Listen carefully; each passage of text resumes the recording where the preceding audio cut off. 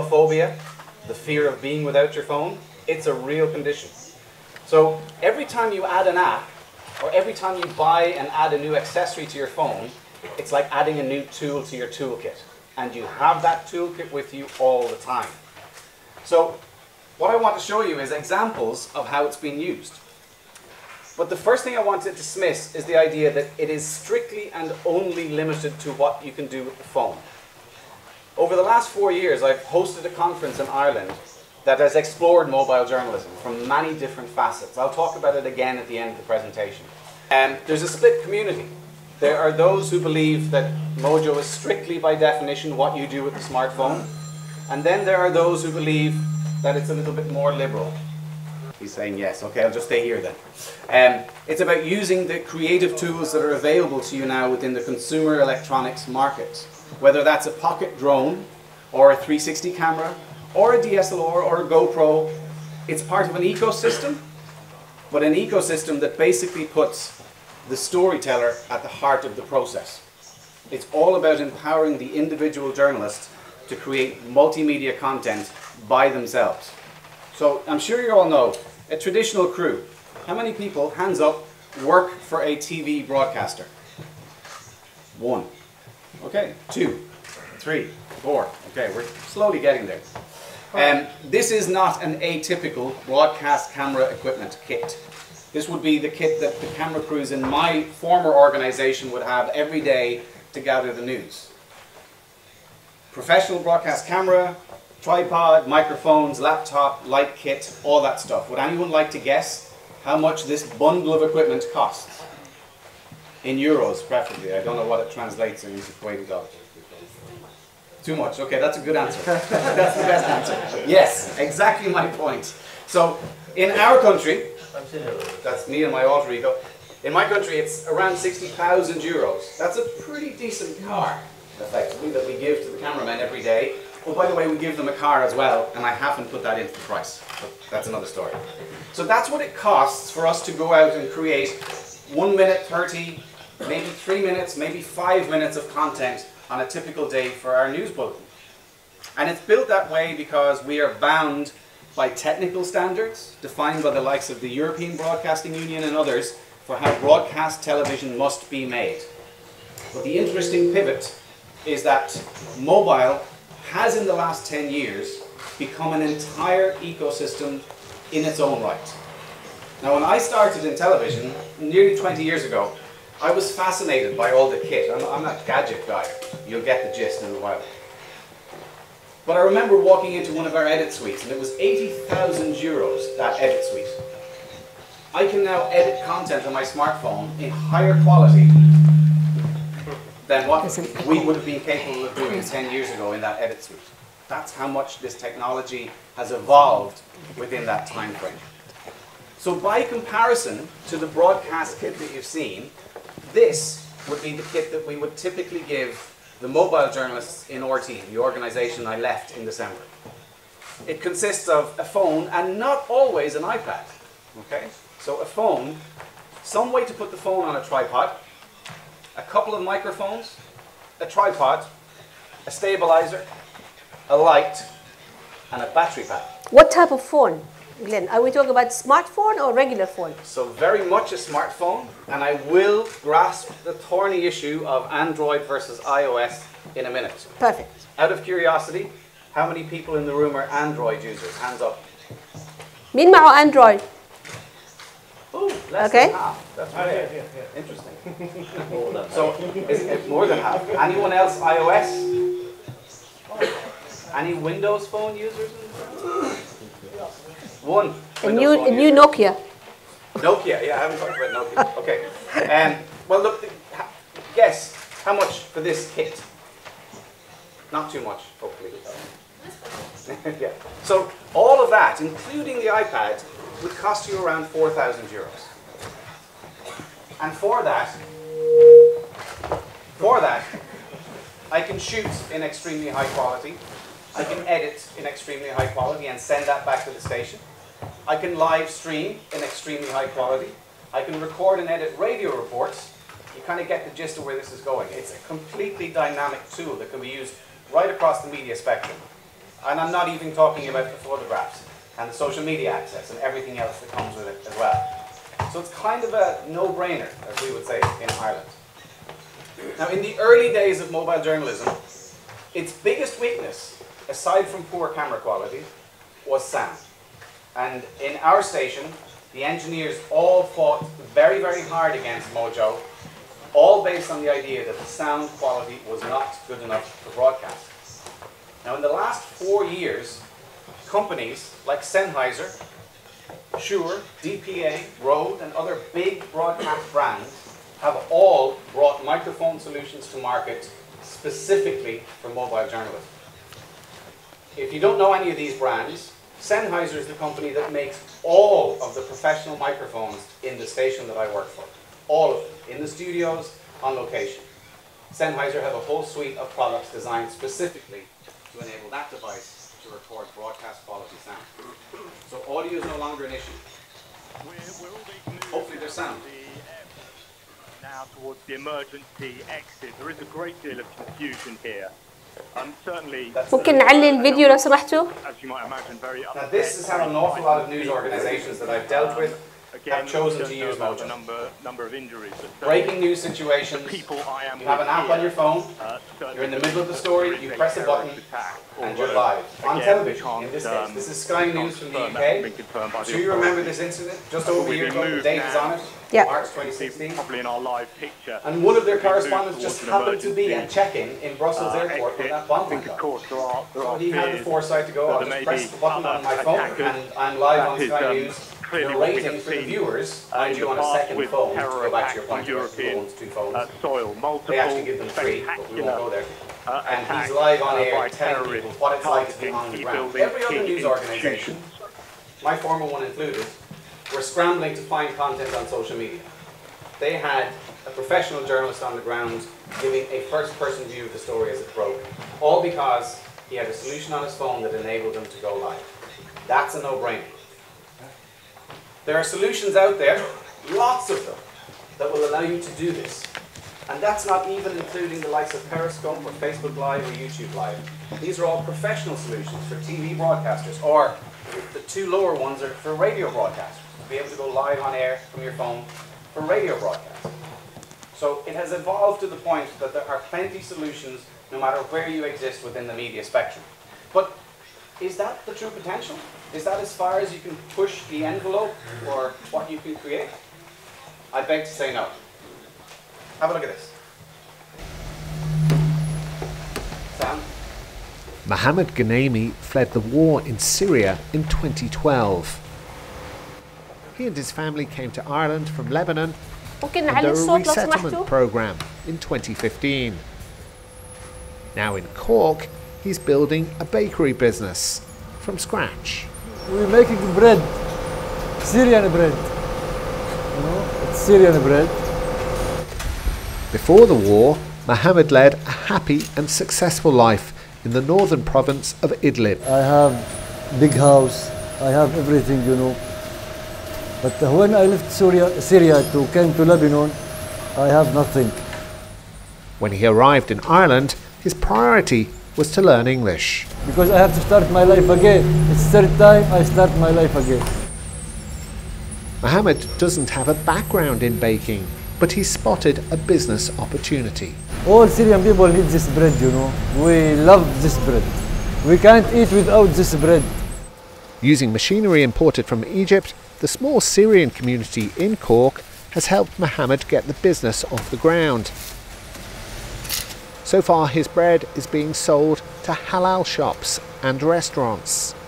But his ambition is to get it onto supermarket shelves. It's important to work, you know. I can't stay at my house all the time, you know, because it's if you're going to work, I feel happy, you know. Yes, it's hard way, but ambition. Success stories involving Syrian refugees are emerging around the world. After several years of horror and hardship, Mohammed hopes his fortunes are also on the rise. Philip Bromwell, RTE News, Cork. Yes, can't see him, but you can. Okay, great. So what my former colleague has done is he's used this device in exactly the same way as he would use a larger camera. It could be a DSLR, it could be his broadcast VJ camera. He's used it to create a really engaging visual story that follows the rules of sequences, beginning, middle, and end. We start with the dough, we end up with the bread being packed. And it's a human interest-led story, not a bleeds it leads type story. Now, interesting point on that, because I'm involved in a project with BBC right now, and BBC is testing these kits in the field with their news crews to see how they hold up under pressure for the bleeds it leads type news stories. They work great for features, they work great for social short form, but will they hold up for the big news story? Come back in about a week and two time, and I should be tweeting to give you some examples of the first round of findings from it. So, I'd love to be in a Coca-Cola ad with Bruce Springsteen. Hobby or obsession? I love the colour red. 600 dolls in the collection. Is there like an addiction in a way? I love meeting mini me's, if you will. I'm sure I'll be collecting till the day I die. I'd like the dolls.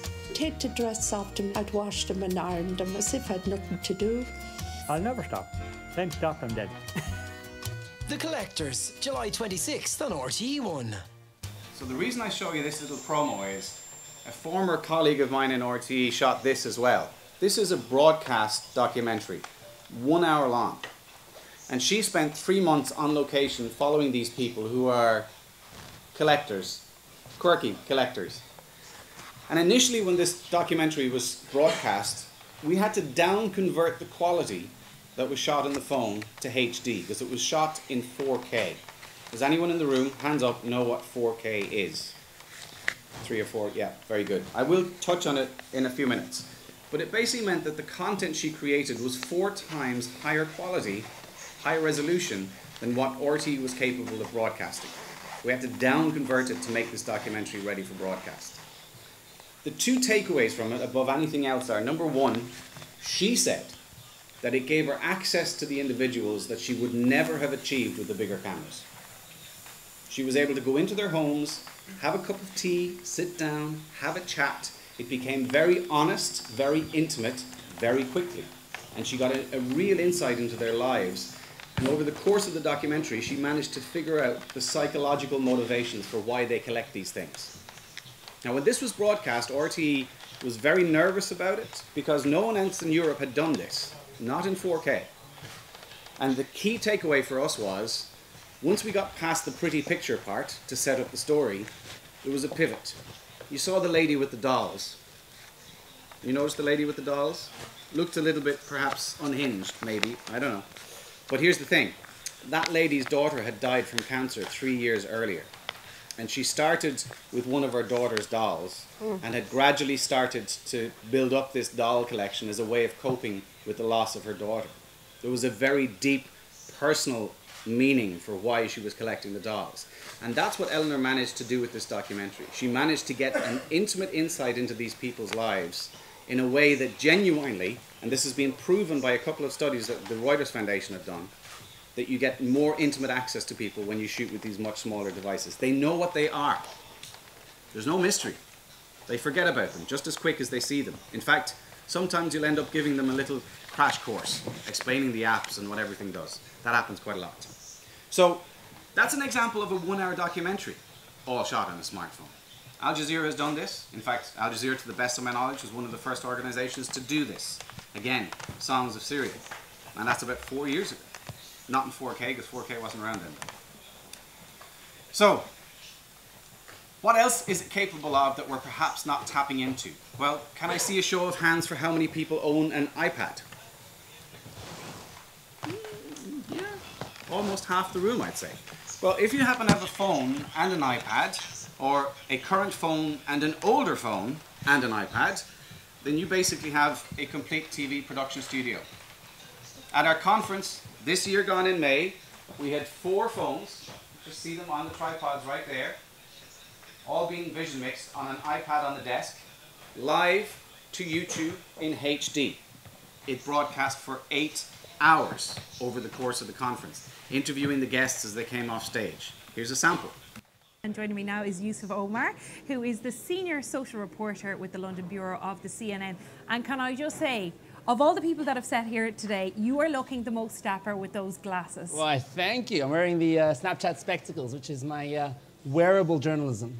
Okay, so tell us, what do the glasses do? Okay, in its simplest form, you've got a very wide-angle lens on it. So I press this button, you can see a flashing light, so you know that I'm recording, and I can record 10, 20 seconds at a time. I really like this technology at the moment.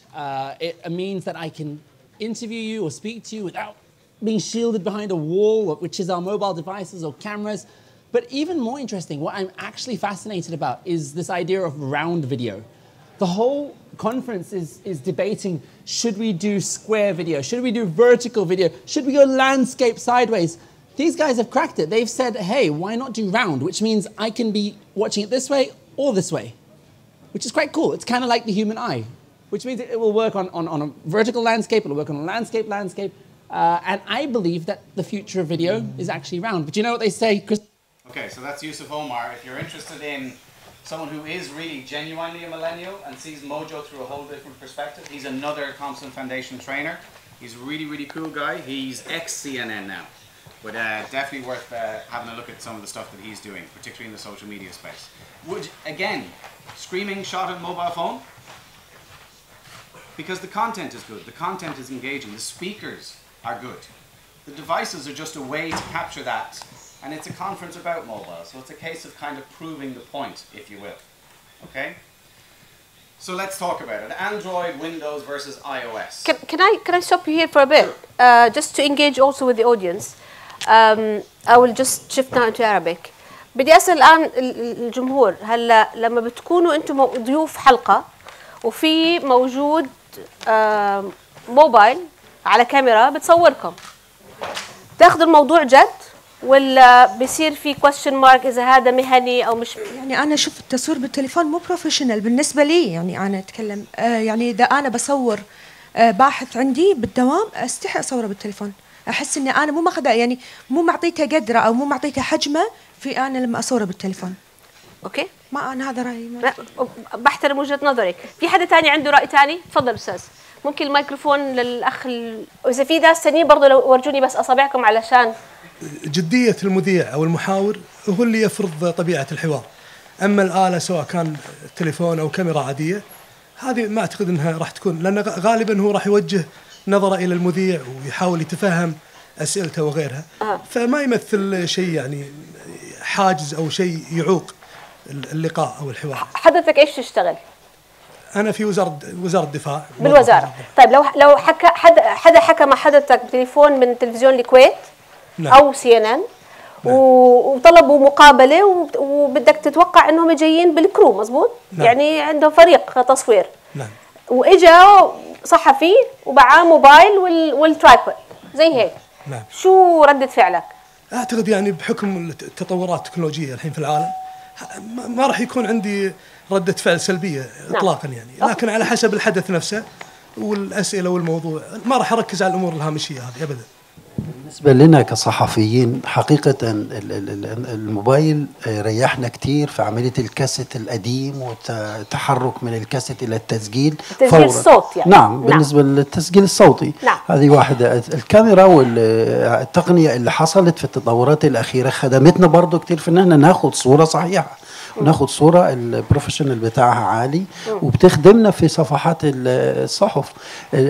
بس جزء بسيط انه التقنية المستقبلية اللي احنا متوقعينها كصحفيين لا. ان بالفعل العدد اللي هو بعد الكاميرا احيانا الريزوليشن بتاعها ما بيخدمش، لكن اعتقد في التقنيات المتقدمة هيكون الكلام ده افضل وهيساعدنا بالفعل. بدك جلين يعمل لك دورة تدريبية.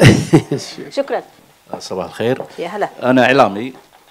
فيما يخص الموبايل كإعلامي أنا أعتقد الضيف للآن خاصة في مجتمعنا في الكويت الحين ما في قابلية لأن يعني تدخل على ضيف رسمي ما عندك كاميرا ما عندك مصور، يعني شوي يكون فيها نوع من البرستيج. فيما يخص الأحداث الطارئة أو حدث معين أنا ممكن أستخدم موبايل كإعلامي واستعين في نشراتي إذا كان حدث معين، بس إذا كان يعني شخصية رسمية لازم يكون كاميرا موجودة. للآن ما يعني حتى الإعلاميين احنا في وزارة الإعلام للحين ما أخذوا على نظام الموبايل، للآن ما دخلنا في نظام الموبايل. فانا اعتقد نحتاج شو نوع من التدريب، نوع من الثقافه الان. نعم. فالجرائد الالكترونيه بدات فيه، بس احنا كتلفزيون الكويت الان لسه. Well, before I go, what's next? Can I just take that point about the quality or the absolutely professionalism? So and prestige. And prestige. I get the prestige argument. Okay. when I started doing this training for the camera people in RTE, they were very, very reticent to give up the €60,000 camera that they had to replace it with a phone. I completely accept the argument about the idea of if you're going to interview an official, that the official may feel in some way undermined or, you know, insulted by turning up with a phone. However, things change. So I've been doing this for 7 years. The first client that I had this year was the Irish government. I went in to train all of the media and communication teams in the Irish government because the Taoiseach, the leader of our country, decided that he wants all his staff to be capable of creating content in the field. It's an interesting pivot. It's the first time, to the best of my knowledge, that an organisation that manages the media of the government have taken it upon themselves to create content rather than simply manage media organisations and hope they get the message out. Yeah. So if the government have decided that Mojo is good enough for them, I'm kind of pivoting towards the idea that I think people will come round. It will take some time until it arrives to our part of the world. And I'm not saying throw out all the big cameras, because there's one thing that these cameras can do that the smartphone is not good at yet, and that's zoom. So you talked about taking photographs with your camera when you're doing research and how you like to use the zoom on your camera to be able to get close, not close with the phone. That's a very valid argument. That's a case for when, as I said at the start, a mixed economy is the right solution. But don't underestimate the potential and don't underestimate the opportunity of what mobile brings. At least consider it. Absolutely. Yeah. To survive, and this will be a point I'll get to in the end, we really need to start to innovate and experiment and move outside the comfort zone. What we all do well for our linear broadcast model is, whether we're in denial or not, in slow decline. We need to be able to actually encourage members of staff who are good storytellers who are being underutilized. This is a perfect device to bring those people forward, and I can give you case studies of where that has worked, not just in RTE, but in other organizations as well. Okay? So, on the Android, Windows, iOS debate, can I just say, one, I'm not on commission from Apple, or Samsung, for the record. I chose iOS when I started this project because they were first to market, and because they did two things that were very clever early on. One, the App Store, and two, the Made for iPhone program that Apple allowed people to license the old dock connector, now the new connector, to make accessories.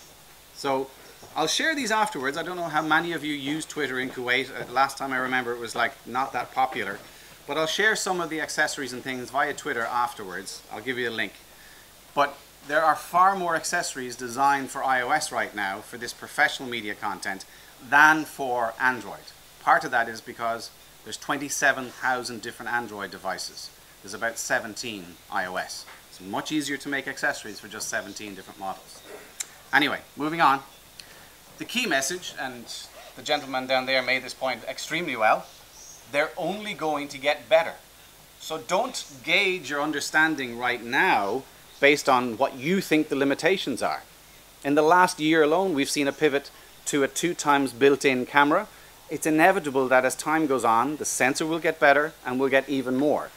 In fact, not only that, but 4K and the actual encoding system that supports 4K, the battery technology driven by Tesla, and remember who's behind these companies. This is Apple, Google, Facebook, Twitter. All the social media giants are driving this agenda. So again, foolish to discount it at this point, I would say. So 4K, in case you haven't heard, it's 4 times higher resolution than standard HD. That's a very, very substantial jump in quality. And most of the premium devices in the market, Android or iOS, are all capable of now creating and editing content in 4K. With a few small exceptions, there are very few broadcasters in the world broadcasting in 4K right now. But I can share my content on Facebook, on Vimeo, or on YouTube. That's what I meant by an end-to-end ecosystem. One other thing, again, to go to the fore, where we're going next. So by 2020, we're going to be moving to the next generation of mobile phone data network, 5G. And just look at this number over here. Anywhere between 10 to 100 times greater data speeds with your mobile device. That basically means that when it comes to sharing content, whether that's downloading or uploading it, it is going to be blazingly fast. So 4K no longer is an issue, as it is right now. And all that is just on the horizon. It literally is already being tested around Europe. The other key thing is the low latency. So live streaming in 4K will be driven by this new technology as well. And it's on our doorstep. Two other quick comments. How many of you have experienced 360 or VR? 2 people. Wow. Okay. Well, this is only 3 years old. But basically, 3 years ago, you had to get a group of cameras together in a special mount, and you had to record all the content and bring it into a high-end editing system and make this 360-degree video content. Now, for $200, you can buy a 360 camera that will shoot 4K on your phone, edit it, and share it in almost real time. I have a little video that explains it. The other thing, just to sprinkle a little icing on top, is augmented reality, which is really in its infancy. It's only in the last 12 months that both Apple and Google have both said AR is the future. Again, how many people in the room have experienced AR? Talal, well impressed. Very good, very good. 4, okay. Well, here's the quick explanation. This is 360 video. It's a Facebook promo, but if you just watch the girl in the Facebook timeline, she sees the little 360 icon, she taps on the clip, and then she can look around or pan around with her finger in the space. She can see everything in the scene. You can switch it to what's called the magic window mode, where by moving the phone around, you're physically looking around the scene. But the real high-end experience comes when you put your phone into some sort of a head-mounted display, because then you get true immersion. Then you're no longer using your hands to look like a little window. Then your eyes, your entire peripheral field of vision is literally in a scene. You feel as though you are there. And this is only 3 years old. The vast majority of people will not run out and spend 800 or more on an Oculus Rift. The vast majority of people will experience this through their mobile phone. Augmented reality, well, you could do 2 things. You could run around the place looking for Pokemon, or you could get the IKEA app and have a look and see what it would be like to actually have IKEA furniture in your house. So in the app, you scan your room, you open the IKEA catalog, you find a piece of furniture that you think might work in the room. This will take a second. It's their promo, not mine. I think the yellow chair is the one that he finally went for. There you go. And yellow chair in your living room. And you can move around it in real time, as though you want to see how it might fit with other pieces of furniture. This is augmented reality. You might say, what's that got to do with news? Think about big news events, where you might need contextual information about an actual location. You're out and you go to the public and say, we've done a huge amount of work around this particular monument, this particular event. When they're there, they can look through their phone and get overlays, think Iron Man, overlays on their phone of what's going on with extra contextual information. And all that, again, is driven by your mobile phone. So let's stop thinking just video and start looking at what's coming next. Now, 2 other quick trends. I know I'm running over time. One is artificial intelligence. So if any of you have heard of IBM Watson, that's just one of the different systems that are out there right now doing data mining, massive algorithmic processing, and basically allowing us to create automation. And this is going to be huge for news. At the very least, you could feed in your entire video archive into an automated engine. And right now, that's exactly what IBM are looking for client partners to do. And it can actually start to recognize faces in the archive, and it will start to tag them automatically.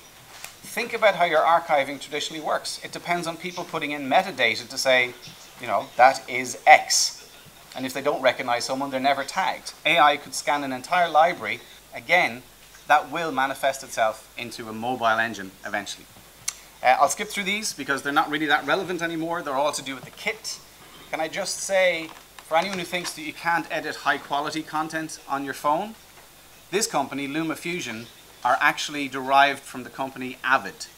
Avid are the main newsroom video editing system for a huge amount of broadcasters, including the one that I used to work for. So LumaFusion is a serious editing app, works on iPhone, works on iPad, multiple tracks, can support 4K, can support 360 content. So again, these are all things worth experimenting on. If you're lucky enough to have one of these, you can of course use Avid or Premiere or whatever your editing app is of choice. So 2 final points. I'm not saying TV is dead. Please don't think that's what the message is here. Not at all. TV news is in trouble. And don't take that from me. I have 2 slides that will reiterate that and back it up. But TV will always be the shared experience for the family, for the gang, to get together and enjoy something together. But mobile, it's much more intimate. It's much more personal. It's both private and social, but it's also niche. And this is where we're missing a trick. Because niche storytelling is where the likes of YouTube has managed to create entire communities that broadcasters have failed to manage. We need to be creating content for niche communities. We need to be telling stories outside the mainstream stories. And this feeds in very, very cleverly into a kind of a revitalization of what's called constructive journalism. There's a movement around Europe at the moment all about constructive journalism, and it's about looking at news through a different lens. I don't mean that literally, I mean taking news stories from a different perspective, more analytical. So this is a little promo by Reuters. If I'm over time, I'm happy to skip this. Do you want me to skip this? No, it's fine, it's fine. It's okay. fine. Well, just look at some of the statistics here. This is available to download for anyone who's interested to get the real data behind it.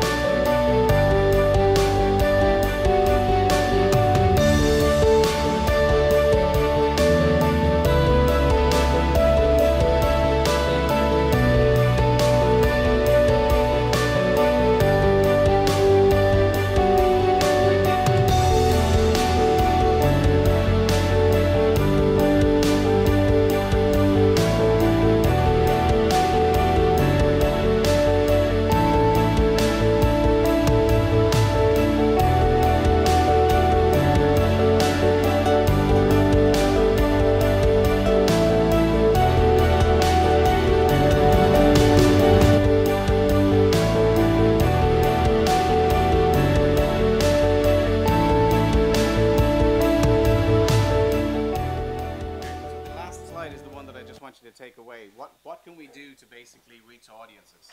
Let me just point out this one slide, okay? This is a confidence rating based on an actual Ipsos MRBI poll conducted in the UK. Journalists are regarded as 25% likely to tell the truth. That's a pretty damning indictment from the English public. So we have a problem whether we like it or not. And I won't even go into depth about the whole fake news phenomenon. But we can either roll over and take it. I've never subscribed to the New York Times in the past. This one man has made me take up an annual subscription because their investigative reporting has been phenomenal over the course of his presidency so far. So, you know, I think definitely there is this Trump bump phenomenon. But the other thing we need to be aware of, and we're probably not playing on a level playing field, if you will. Has anyone heard of this company? You have? Cambridge Analytica. Google them. Google them after today. Do a tiny bit of research on them. They've come up with algorithms that will allow you to tailor your content to target individuals using psychometric targeting.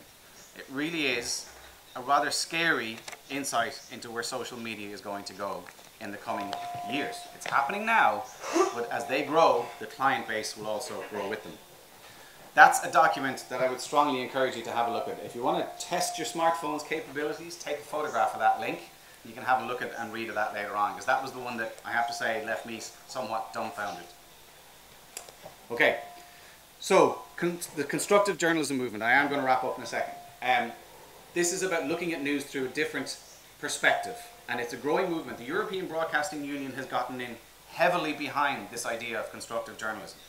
And there are some very, very compelling statistics. If you look up Ulrich, who's the guy that's founded this company, he has some amazing slides and videos on YouTube that show exactly how constructive journalism can actually turn your audience decline into audience growth. And it's not about going for all fluffy, soft stories. It's still dealing with hard news, but in a more constructive way.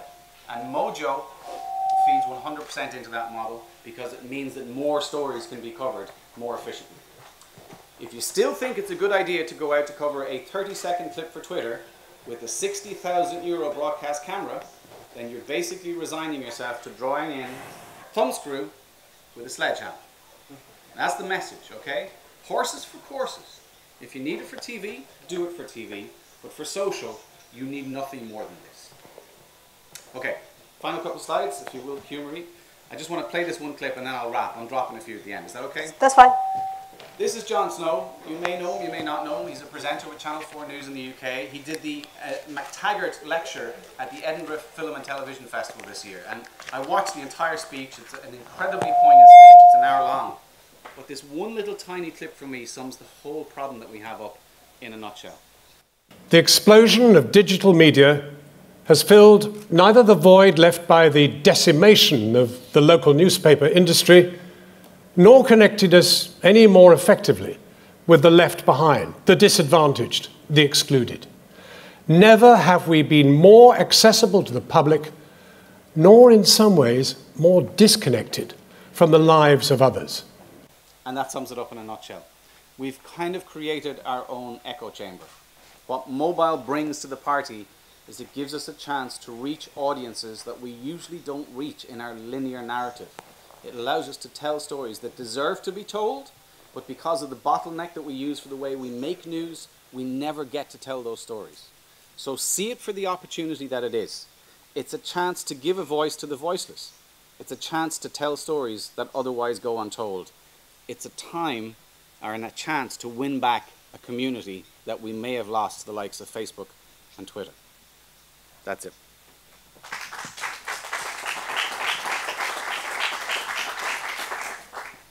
اوكي تفضل. أهمية الشوت سواء كان صورة ولا شوت مثل ما بتحكي ما بيجي من النظرة إنه والله هذا ريزوليوشن عالي ولا ريزوليوشن خفيف. لما بيكون الحدث غريب وشيء اسمه سبق صحفي، سواء يعني واحد الوحيد اللي هو مثلا يعني صور هالشيء وانتشر، ما بعد واحد بينظر لشيء اسمه ريزوليوشن بقدر ما ينظر لأهمية الحدث. بنفس الوقت ممكن يكون واحد بيلعب فوتوشوب، بيلعب أي شيء، بيعمل أي شيء، ممكن جدا يعمل شيء حلو وهو شيء كاذب. فصدق الشوت أو الصورة سواء كان يعني من فيديو أو صورة بيكون يعني حسب الأهمية وما له علاقة ريزوليوشن بهي الحالة بس، لأن ما عم ناخذ نحن لمحة جمالية عن شيء. نعم. في حدا ثاني بيحب يحكي؟ وفي فرق ما بين اللايف وما بين بريكنج نيوز. هلا بنحكي فيه كمان، تفضل. يعني أهمية الموبايل تكمن في مجالين أساسيين حسب رأيي. المجال الأول هو مجال تغطية الأحداث السريعة اللي في أماكن ما بيكون فيها حرية للتعبير عن رأي. نتذكر دور الموبايل مثلا في ثورة إيران الخضراء، نتذكر دور الموبايل في ليبيا، حتى في أحداث بعض الدول العربية. فأنت في هاي الحالة بتكون بحاجة أو حريق، مش شرط يكون أو في حريق مظاهرة أو يعني. تسونامي، يعني كل هاي الصور اللي هي وسائل الإعلام التقليدية ما بتصل لها بسرعة. هاي النقطة الأولى. والنقطة الثانية اللي هي من خلال الانفستيجاتيف ريبورتس، دور الموبايل ممكن يكون دور قوي. نتذكر الفيديو اللي نشرته CNN عن بيع العبيد في ليبيا. الصورة ما كانت واضحة على الإطلاق، ولكن الفيديو هذا انتشر كالنار بالهشيم. عشان هيك أنا بأيد الأخ في رأيه. فهاي الحالتين أنا بعتقد فيها دور الموبايل دور حيوي ودور أساسي، ولا يوجد لا صحفي ولا مشاهد يتطلع إلى الكواليتي في هاي الحالة بقدر ما ينظر إلى القصة، بحيث انه ياخذ المعلومه، ياخذ السبق ويقوم بنشرها على السوشيال ميديا. هذا تعليق على الموضوع، لكن انا اذا بتسمحي لي في عندي سؤال الى بيتعلق بالموبايل. موجه لجلين طبعا. موجه لجلين، موجه للضيوف اثنين. الثاني لسه ما حكى. بس طبعا استاذ غسان اعلامي والثاني الحق كمان يرد عليه. نعم.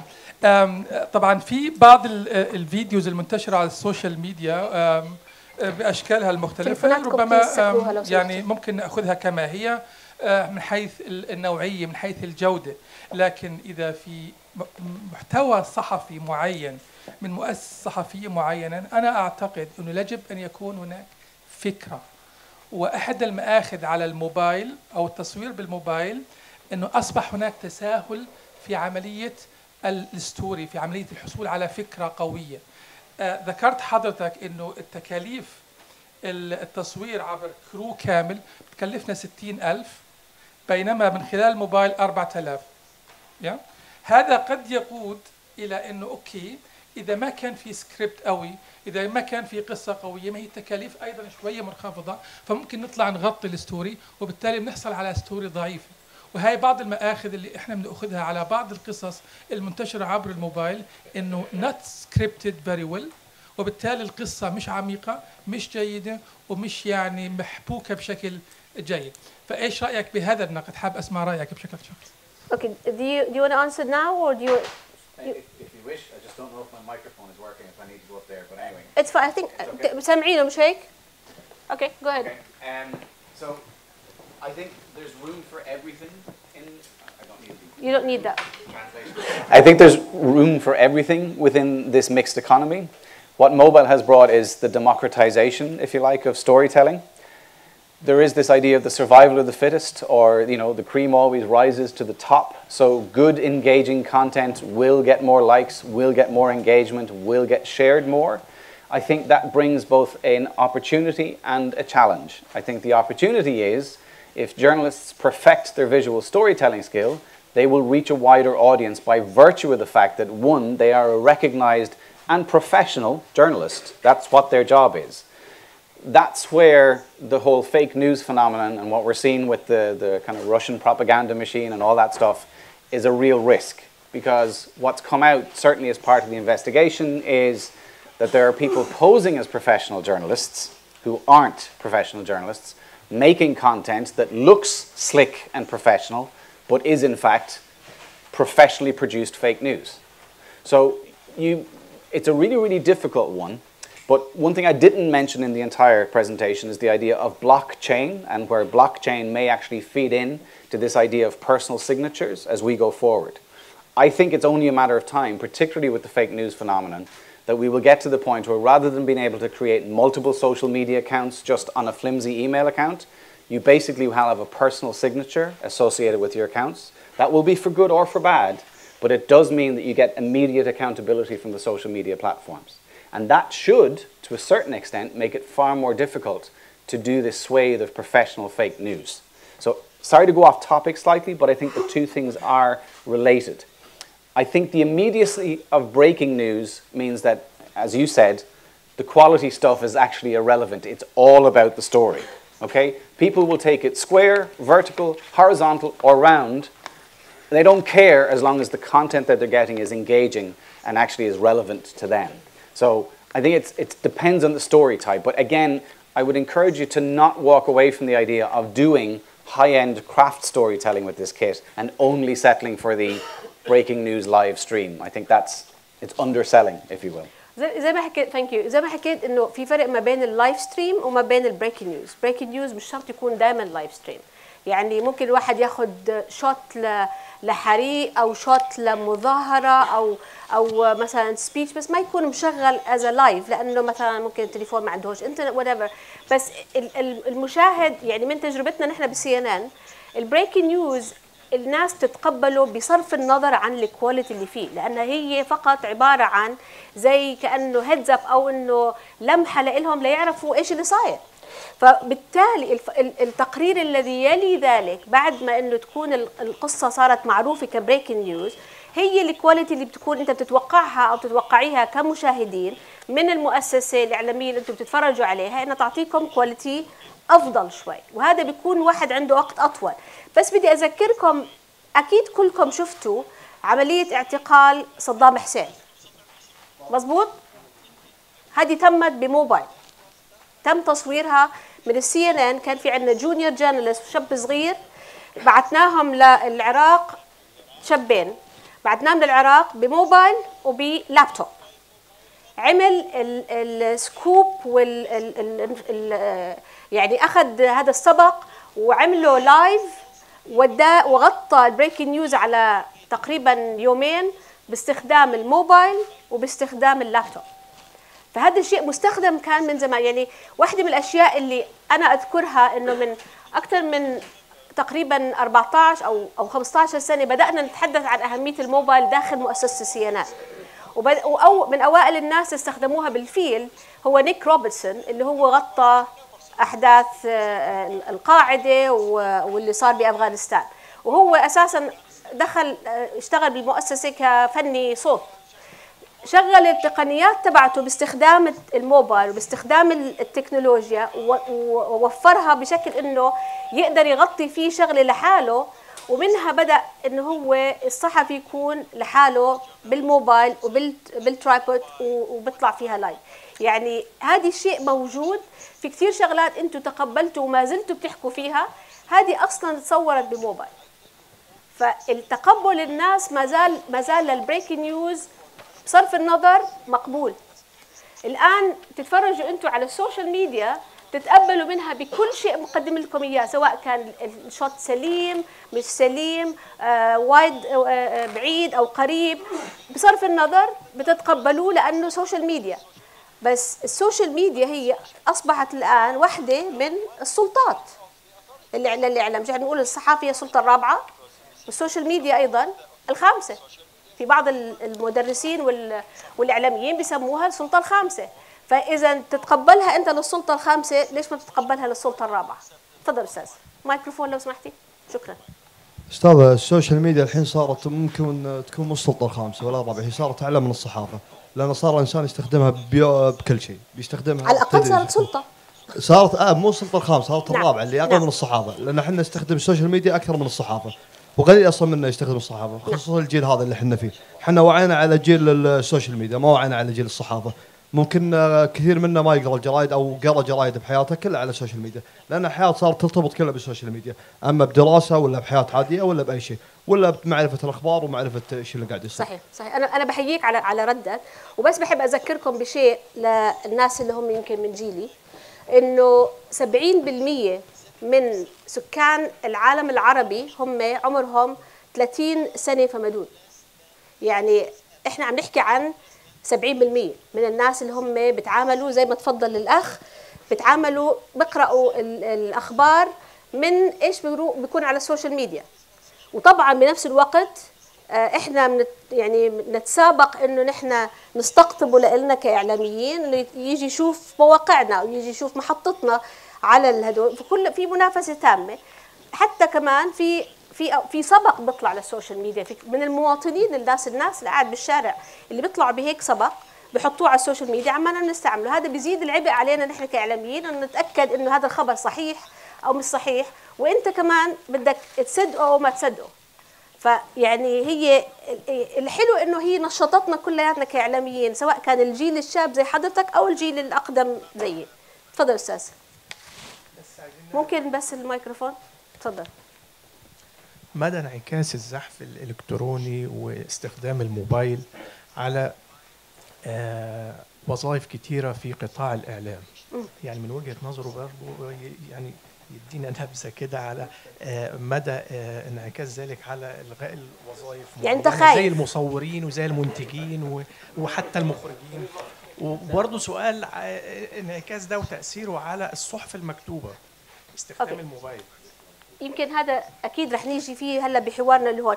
I'm not gonna let you answer this question because I think this is an introduction that غسان can start with. رح استنى بس عشان غسان يجاوبك على هذا الحكي. تفضل استاذ. I have one question for Glenn. Is there any respected news agency in Europe or in state that use only social media tools? Okay, because you said that in English. Lots of those companies will use the mixed economy as well, but they're certainly not generally going out buying full broadcast equipment. They'll generally use phones, DSLRs, GoPros, and whatever is available to them. But they are high-end consumer technology, not professional solutions. At the same time, I could go on for an extended list of people that I know within different broadcasters as part of the European Broadcasting Union who are all focusing on Mojo. SRF in, is it Austria I think they're in? Or Switzerland. And also is it ADR in Germany? Both have fairly substantial pilot projects running, as does BBC now, all pushing the boundaries on getting their staff out with these devices to see what they can create. It's not just doing what you traditionally do. It's looking at new ways to tell stories. It's looking at new language for the way you tell stories. And in relation to, if I may, the comment about that, there's a lot of innovation and technology all the time. There will always be jobs. The idea is to adapt. And if YouTube can get whatever it is, 500 hours of content uploaded every single minute, trust me, if everyone in the general public can do it, the sound engineers and the cameramen can do it as well, promise. So just go around, so we can combine with the drone itself with the... Yeah, it doesn't have to be just one. Yeah. If you can afford it, and you probably can. It will be available within the coming 2 years. Will be very easy to have drone that be above the journalists can broadcast the events as it is real. Yeah, the technology is there. It's actually a legislative problem that stops the journalists from doing it. There's two, again, I don't want to go way off topic. Like all the disaster, how are we covering the disasters, for example? Yeah. الكوارث الطبيعية الآن بتتغطى كلها بدرونز. يعني صعب جدا انك تغطي شيء بكاميرات بكل هدول المواقع. فالدرونز بتغطي فيها بيطلع في عندها VR 360. يعني انت المشاهد اللي قاعد بالبيت بدك تشوف كل المنظر من كل الجوانب. فالآن هذا اللي عماله بيصير كله هيك بتغطى بهذه الطريقة. ما تخافش على الوظائف لأنه الوظائف طول ما عندك قدرة للتعلم في لك مجال، وبنفس الوقت كمان ما تنسى انه في شهية عالية جدا بكل دائما الكونتنت ما زال ملك. شوف انا بدي يمكن الاخ سعد اجى زارنا بCNN بدبي وشاف الاستوديو تبعنا. الاستوديو تبعنا الان يمكن وسالتونا وقتها لما اجيت زرتنا اخ سعد انه طب وين الموظفين اللي بيعملوا هذا الاستوديو؟ الاستوديو روباتيك، كاميرا لحالها زي الروبوت تشتغل لحالها على سوفت وير على موبايل. يعني انا موجوده حاليا معك بطلع الموبايل، السوفت وير موجود، وفي عندي ضيف الان موجود بدبي بيطلع لايف على CNN على سوفت وير، وما بديش موظفين، فيش حدا بيكون موجود، عندي بس الحارس يفتح الباب للضيف ويقعد يحط السماعه باذنه والميكروفون، حدا تاني بيكون بيصير يحكي معه سواء كان باتلانتا، هونغ كونغ، بابو ظبي، باي محل تاني. فهذا مش الان مش موجود، بس هذا الحكي ما بيعني انه المكتب راح يكون فاضي طول الوقت. انت عندك كونتنت، عندك لسه في ما زال عندك نيوز جاذرينج، جمع المعلومات ما زال هو البنيه الاساسيه لاي محطه اعلام بالعالم.